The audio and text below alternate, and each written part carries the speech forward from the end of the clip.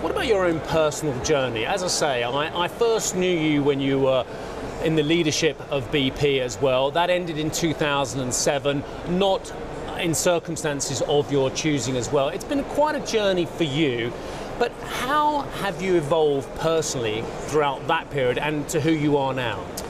Well, in 2007 I was outed by the Mail on Sunday as gay, and that was a big shock, I think, in the way it was done, not least to me. So I'd spent getting on for 40 years in the closet, and there were several reasons for that, none of which make any sense nowadays. But as the son of an Auschwitz survivor who said, never tell anyone a secret because they'll use it against you, and never be identified as a strong member of a minority, because when the going gets tough, the majority always hurt the minority. That set me up for the future in the closet.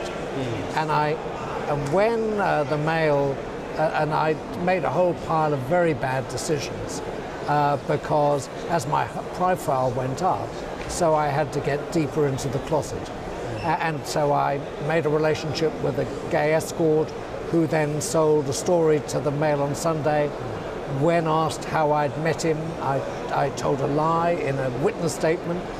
So one thing led to the other. It was very bad. It must have been awful, and I remember the time. I remember 2000. I remember thinking, how have you let this happen, John? You know, I remember admiring you at BP and the role you're in, and thinking, it didn't matter to me. It didn't matter to a lot of people. No, how did that happen, John? But because I think what I thought of myself, my head had been frozen in time, been frozen, in the 60s and 70s, when 80s even, when it was not acceptable to be gay and in business.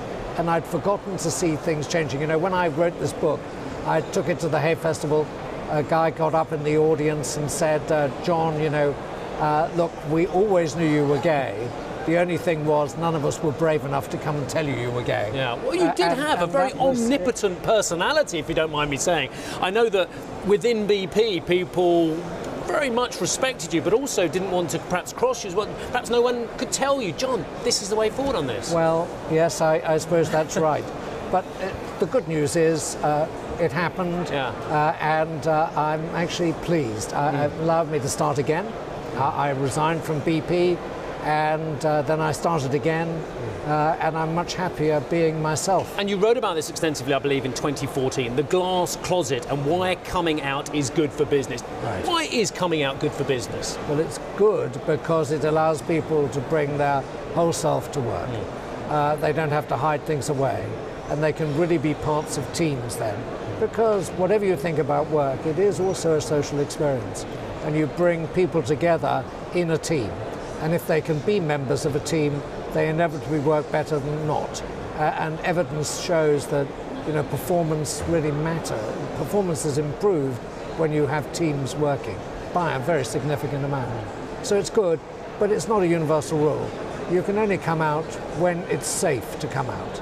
And I would never advocate someone coming out in a regime, for example, where you could risk your life, or in an area where it would damage your future prospects. The big problem in industry at the moment is there are very few role models of CEOs who are out. And if you look at the S&P 500, we all know Tim Cook, but after that we don't know many people. There aren't many people, and they're nothing like the. So we've still got a long way to go then. Number. We're nowhere near where we need to be on openness. But I'm hopeful that it's getting better. People are freer, they don't think it's an issue, and boards of directors becoming less conservative, I think, over time. Thank you for watching, and for more from CNBC International, just hit the subscribe button.